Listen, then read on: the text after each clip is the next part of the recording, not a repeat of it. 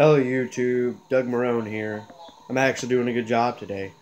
Uh, but in all seriousness, it's the start of the third quarter, and I'm making this video because I feel we need to cut or trade Chris Ivory. I know Hero likes Chris Ivory, but I've never seen. I'm sorry, this light is bright. I've never seen a running back in the NFL. Never seen a running back in the NFL fumble more than Chris Ivory.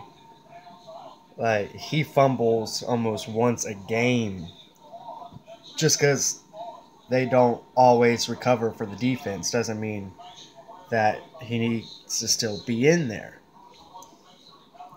I know TJ Yeldon's hurt, but you cannot keep on giving him the ball if he's going to keep on fumbling. We have all the momentum in the game, and you're going to freaking fumble. Are you freaking kidding me?